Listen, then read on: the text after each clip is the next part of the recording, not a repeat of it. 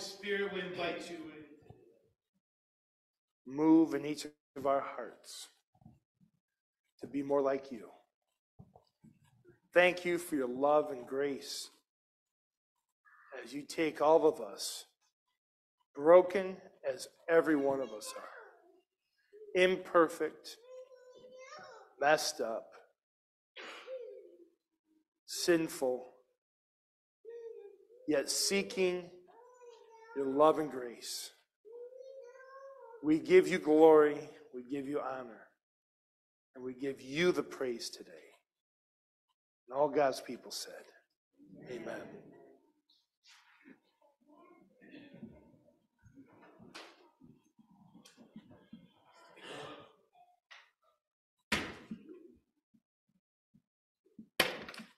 I'm old, so I get a chair. Okay, we're going to be reading from John 17 this morning, and I've got my Bible as backup just in case, but I've got it on my phone. Anybody that's got a phone, I'll give you a minute to look it up. And we're going to be reading verses 6 through 26. And this is Jesus praying to his Father.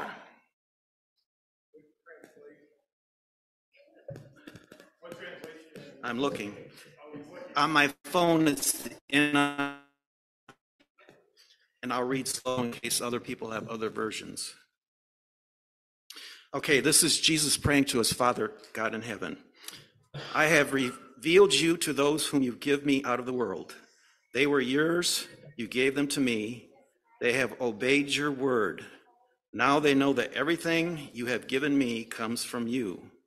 For I give them the words you gave me, and they accepted them. They knew with certainty that I came from you, and they believed that you sent me. I pray for them. I am not praying for the world, but for those you gave me, for they are yours. All I have is yours, and all you have is mine. The glory has come to me through them.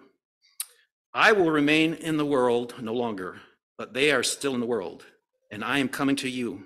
Holy Father, protect them by the power of your name, the name you gave me, so that they may be one as we are one. While I was with them, I protected them and kept them safe by that name you gave me. None has been lost except the one doomed to destruction, so that Scripture would be fulfilled.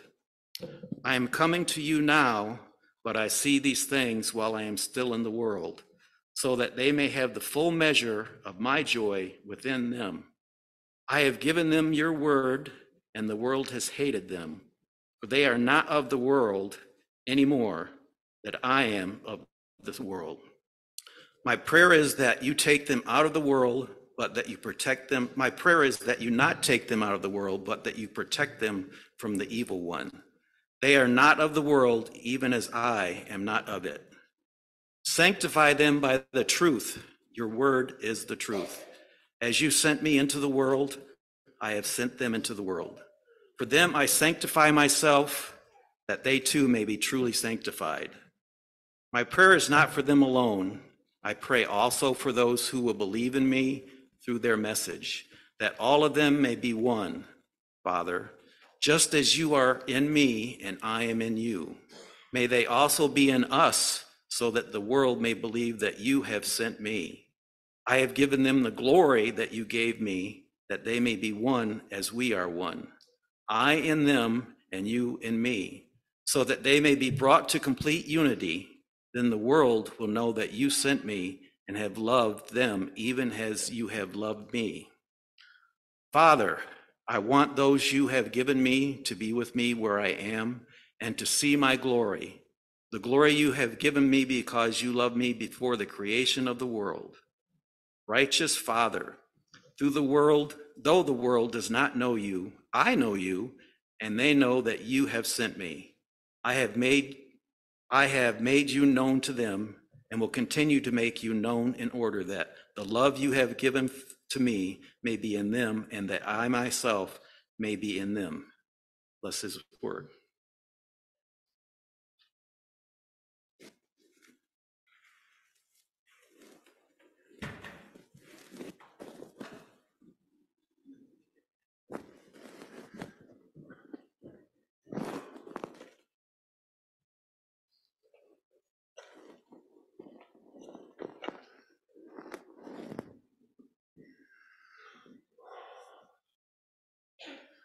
Lord God, get me out of the way. Get me out of the way of the work you want to do this morning. Move out my agenda.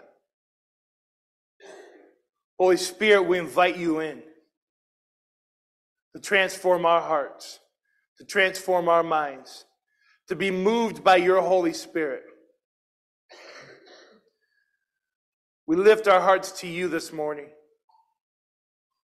We want to give you the praise. In Jesus' name, amen.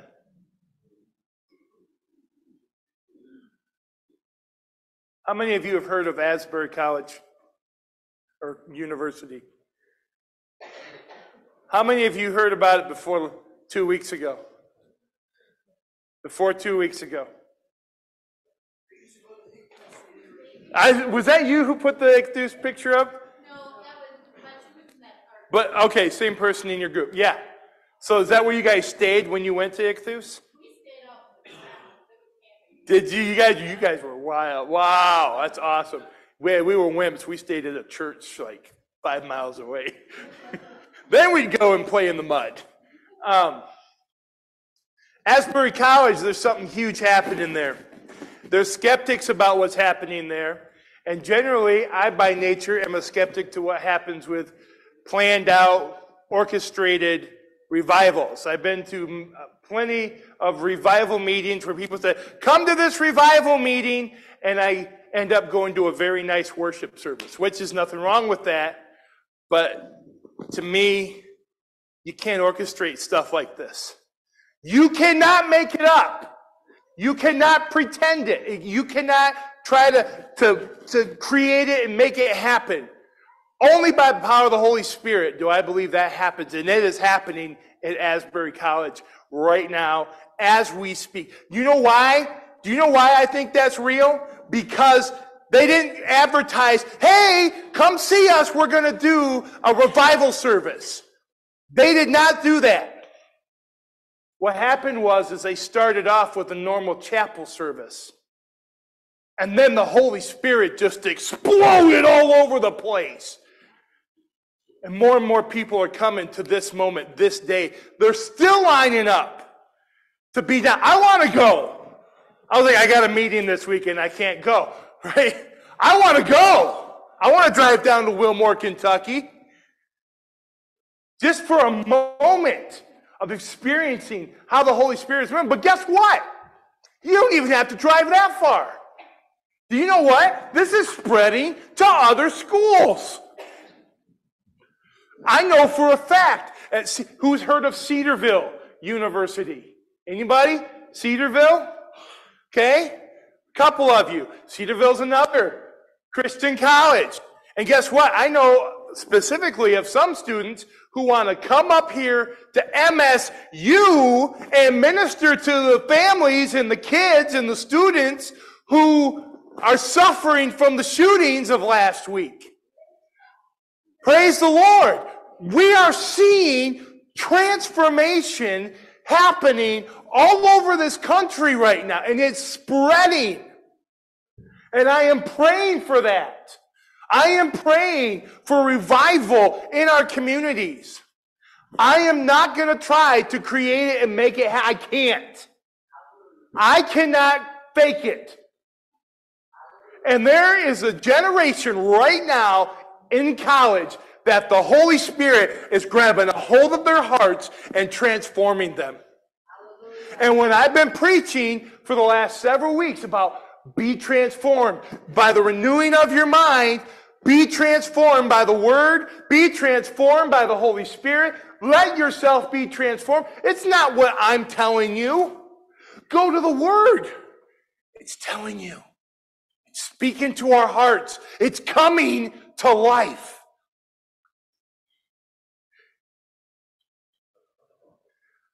I've been praying all week long and asking God, I go, what do you want me to do? Do you know what he said?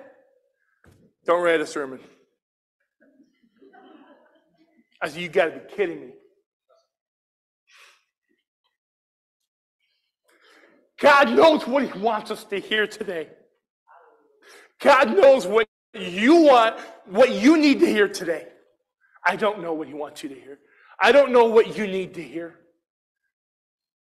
I've been praying through this prayer and thinking about what God spoke to Jesus himself in that garden. Last week we talked about remaining in the vine, being connected to the vine. That's just 2 chapters before this one. And Jesus saying, if you remain in me and I in you, you will bear much fruit. Remain in the vine. When you break away, what happens? You get cut off and thrown into the fire. If you're not producing the fruit of the Holy Spirit, love, joy, peace, patience, kindness, goodness, gentleness, faithfulness, self-control, and we don't always do that, I admit. But that should be our heart's desire. To produce that, to live it, to apply it. The biggest question, it's become my favorite question. What does this all have to do with me? I love that question. I hated it the first time I heard it. I go, what do you mean, what does it have to do with you? Because we want to know how we can connect to what God is speaking into our lives right now. Every single person sitting here, you are here because God wanted you here in this moment, right here, right now.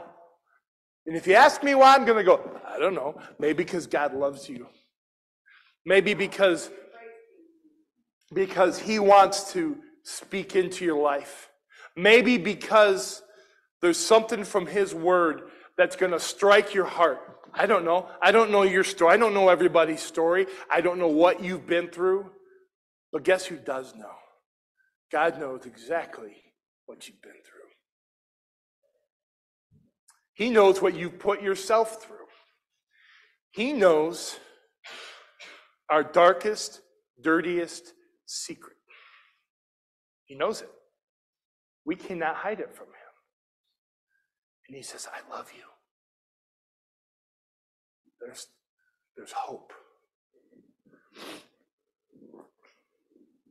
I was thinking about this prayer all week and going, I must have it all just typed out. I must have a form. And God says, no. I go, I went back and forth. You can ask Rachel. I go, I'm feeling really vulnerable, Lord.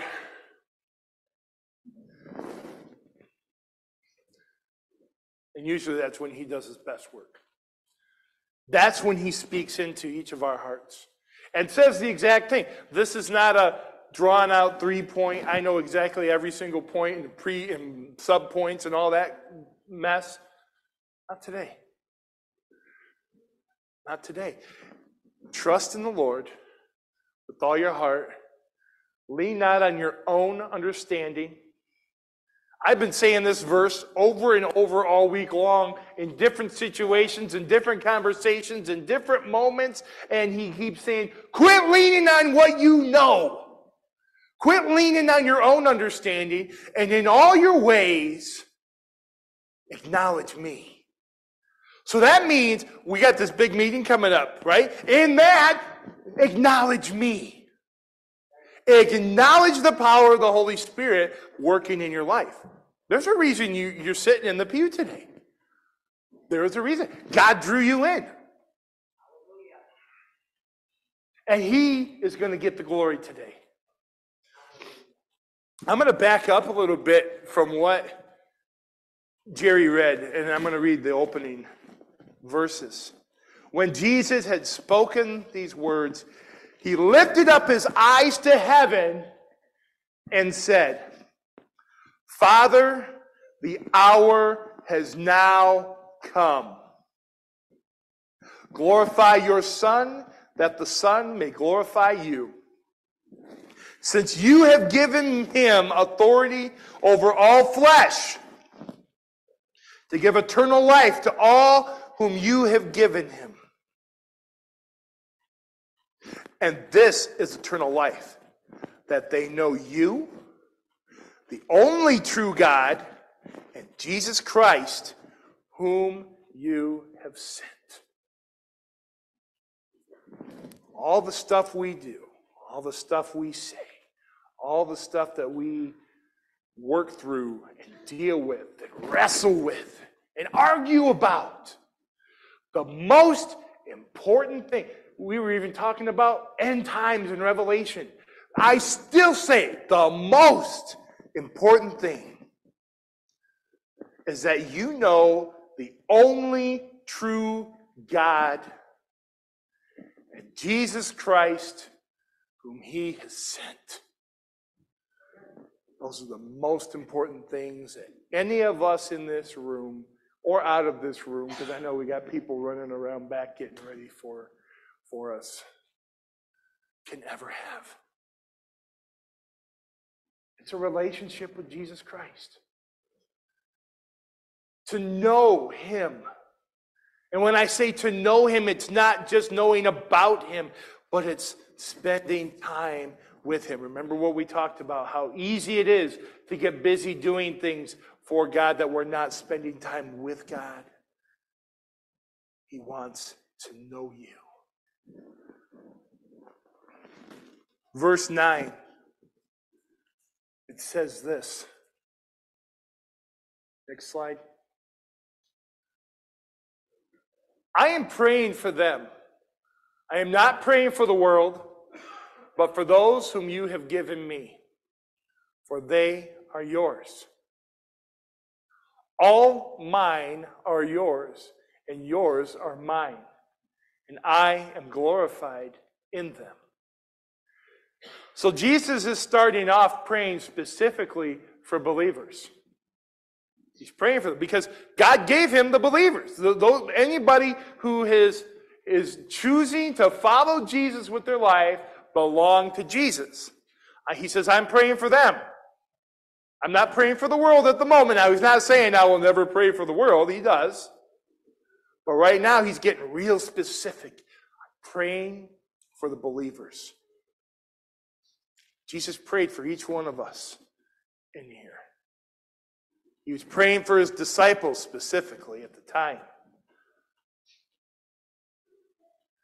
That they would be encouraged because he knew that they were about to face a storm without him physically being there. This would be the first time his disciples would have to face the world without Jesus physically being there. He said, I'm praying for them. Because you gave them to me, Father. They're yours. Everyone who belongs to Jesus belongs to God the Father. And Jesus says, I am glorified in them.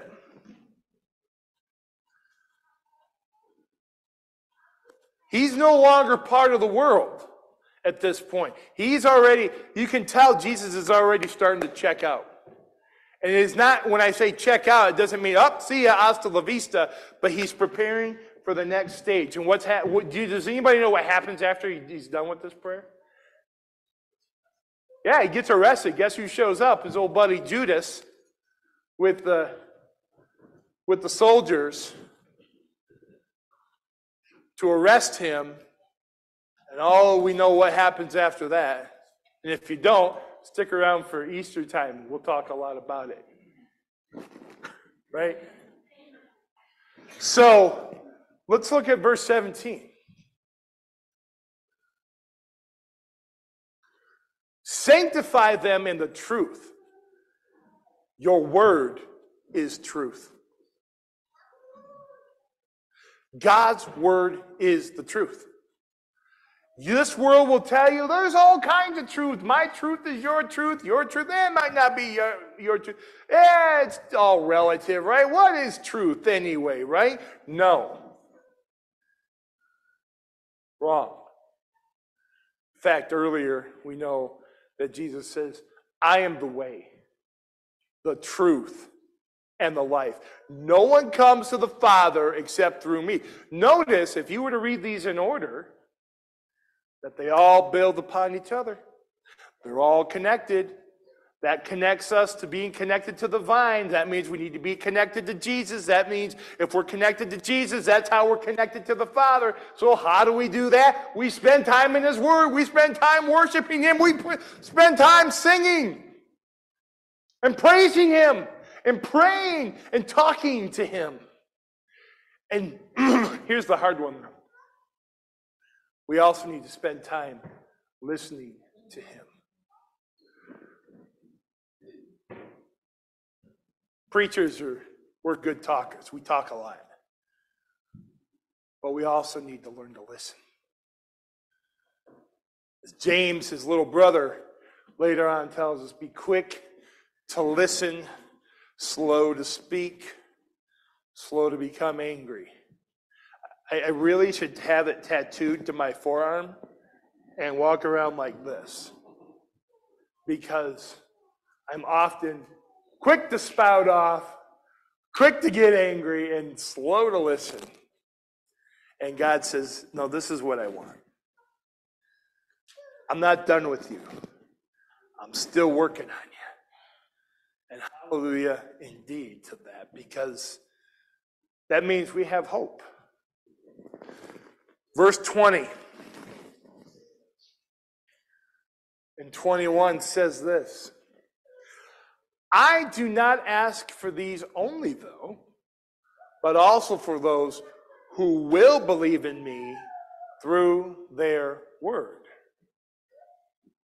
that they may all be one, just as you, Father, are in me and I in you, that they also may be in us, so that the world may believe that you have sent me.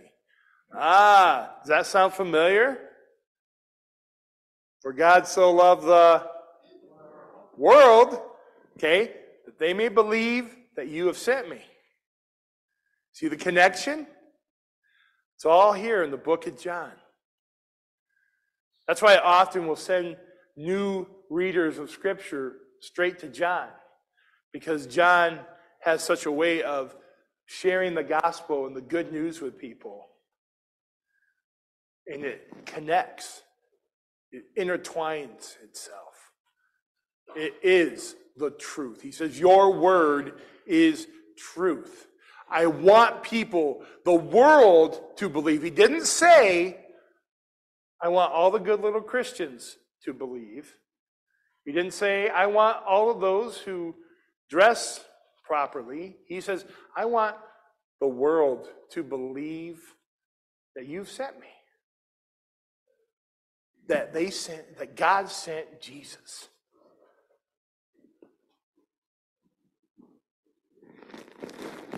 Verse 23.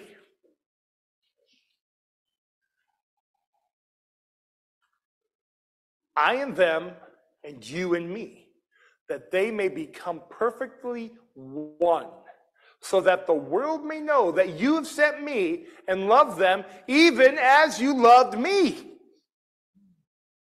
He's repeating himself. Remember, if you haven't read Scripture much, the Bible does repeat itself a lot. There's purpose in repeating. He wants us to get this. He wants to hammer it into our heads, into our mind, into our heart, into our hands. Head, heart, hands. We talked about that a few weeks ago. Putting it into action. They may be perfectly one. That means all of us, all of our different personalities, all of our different backgrounds, perfectly one in Christ Jesus. He is the one thing that connects us all. No matter your demographic. Doesn't matter. Rich, poor, in between, all of that. He wants us to be one. He wants us to be unified. He wants us to be connected. One of the most beautiful things about this church, and it started, I'm sure, maybe even before Marvin was here, but is that this church has been known to be able to disagree with each other without being disagreeable. That was one thing that was always, people reminded me of that. And I said, that's fantastic. We need to keep that. You don't have to agree with everything I do or say. Now, call me out if it's going against Scripture. Yeah, that's called accountability. But not everybody's going to see eye to eye on everything. And that's okay. That's okay. We are still connected to the vine because Jesus is the vine. Jesus is the truth. Jesus is the one who helps us become perfectly one. That the world may know that you sent me and loved them even as you love me. That means God loves you. God the Father loves every single one of you the same way that he loves Jesus Christ. And Jesus and God are one because they are both God. I know, that's hard to wrap your mind around. It's the Trinity thing. Father, Son, Holy Spirit. You need all three. All three are one. Kids' favorite song, one of the kids' favorite songs is My God is so big and so strong and so mighty. There's nothing my God cannot do. And there's a line in there. It goes 1 + 1 + 1 equals 1. Boom! Beyond logic. But thank you, my mathematicians back there. I appreciate you too. Amen. Yes. But in God's mind, 1 + 1 + 1 is 1. God the Father, God the Spirit, or God the Son, God the Spirit. 1. But I love the fact that he is praying for people who will believe someday. Maybe you're sitting in the pew right now and you don't believe yet. I'm glad you're here. I'm so glad you're here. You might be sitting in the pew and you haven't bought into this yet. That's okay. I'm so glad you're here. The moment you accept what God's word is telling you, it's going to start making sense. Because 1 + 1 + 1 = 1 does not make logical sense. But if you know the power of God and the Holy Spirit, it makes perfect sense. You'll get there. It's a journey. Be patient in the process. Next slide. Verse 26. I made known to them your name. I will continue to make it known that the love with which you have loved me may be in them and I in them. What does that mean? That means we need to love one another. Yes.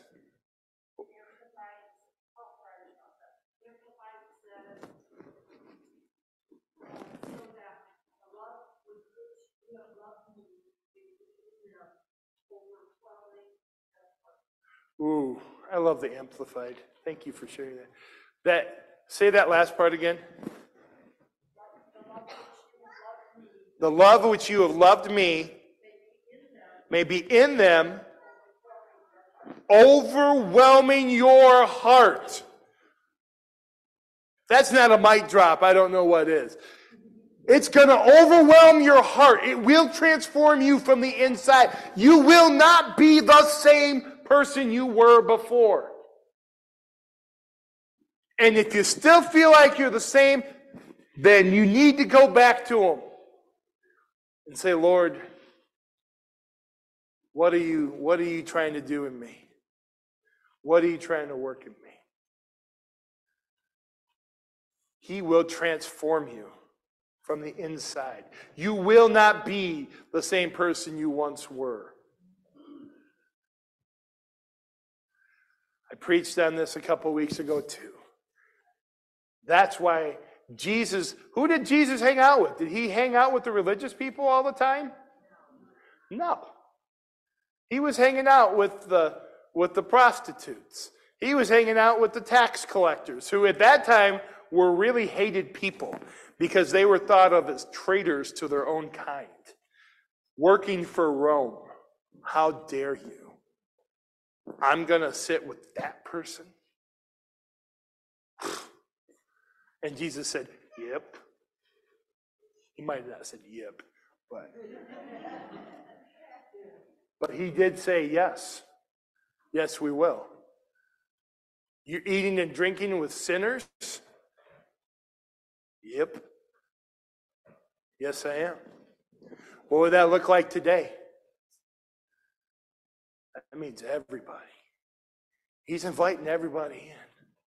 He's not going to let you stay the same, though, because you will be transformed. Let the Holy Spirit transform you and if you question what I'm saying, go to the book of John. It's not me. See for yourself. See for yourself what God is telling you. It's not what I'm saying.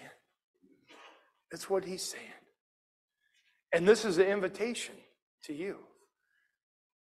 If this has moved in your heart and you haven't made that commitment yet, I invite you to come forward.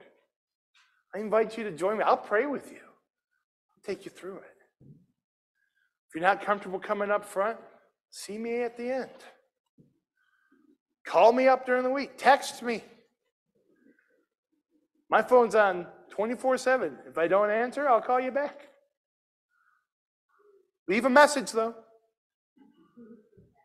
If you don't leave a message, I don't know how important it really is. But I will try to always call back. He wants to get your whole heart. It's an invitation to it. I can't force it on you. And he will not force himself on you. It's an invitation. You know what he kept saying to his disciples? When they come and ask him what he's up to and what he's doing, you know what he said? Come, follow me. I'll show you.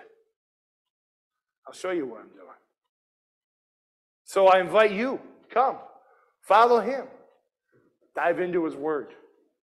There's 4 books in the Bible, Matthew, Mark, Luke, and John, that tell Jesus' story in detail. Come check it out. It's really cool. And you'll be amazed what it'll do when you let it change you on the inside. All God's people said, amen. Amen. Please stand and sing with us as we sing our closing song.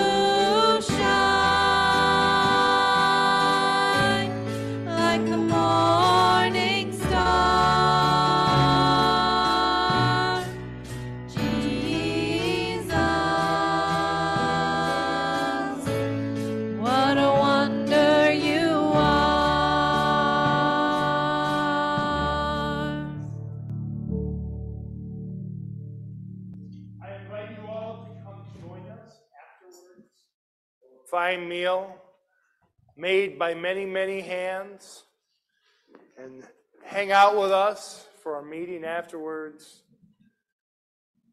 I'll pray for the food in there when we get in there. The Lord bless you and keep you. The Lord make his face shine upon you. The Lord be gracious to you. The Lord turn his face toward you and give you peace. And all God's people said, Amen. Amen.